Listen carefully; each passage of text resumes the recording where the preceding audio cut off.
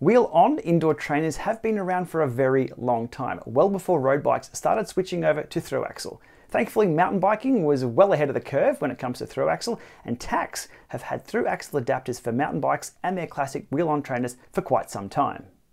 These Thru-Axle adapters for Tacx Wheel-On Classic range trainers not only allow just Thru-Axle mountain bikes to be mounted, but they also work with Thru-Axle road bikes, cross bikes, and gravel bikes.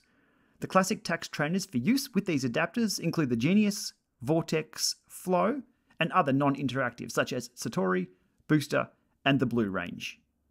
You will need to find the correct adapter for your bike if you want to mount it on one of those wheel-on trainers. You'll need to know the length, the diameter, and the thread type. Well, okay, yeah, that's good enough analogy for thread type there. To mount my Giant TCR Thru-Axle road bike, I had to choose the 142mm by 12 with the medium thread on here.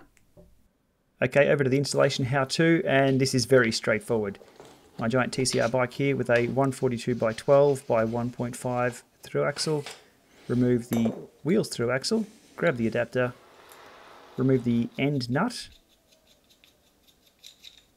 and then we're using just the one spacer on the non-drive side, the larger spacer, to get the correct wheel alignment, and you'll see that in a moment on the roller.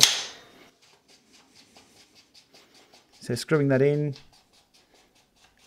a little bit longer thread than a normal Thru-Axle, so it sticks through, and snugging that down with a 15mm wrench, just not very tight at all, just as tight as you would a normal Thru-Axle, and the nut on the drive side, and again snugging that down with a 15mm wrench, just a little bit, not too tight, and that's good to go.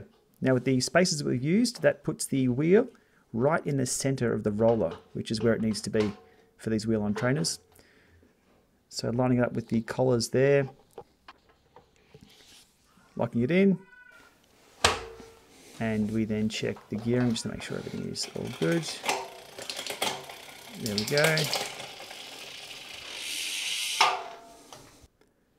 Okay, resistance unit engage. Tires at the correct pressure already, so good to go. Okay, so we'll just jump on here and check the stability.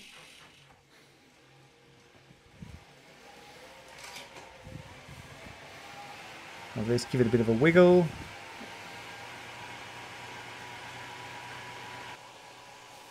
Yep. All looks good. Going nowhere. And job done. We have my new, well, relatively new, Thru-Axle road bike mounted to a wheel-on classic trainer from Tacx. Compatibility with these adapters and non-Tacx wheel-on trainers is going to be a bit hit and miss. I can confirm it does not work with the Cyclops Fluid 2, and the Wahoo Kicker Snap wheel-on trainer has its own adapter kit, which I've done a video on prior, which I'll link to below. So there we have it for today, how to mount a Thru-Axle bike on the Tacx Classic trainers.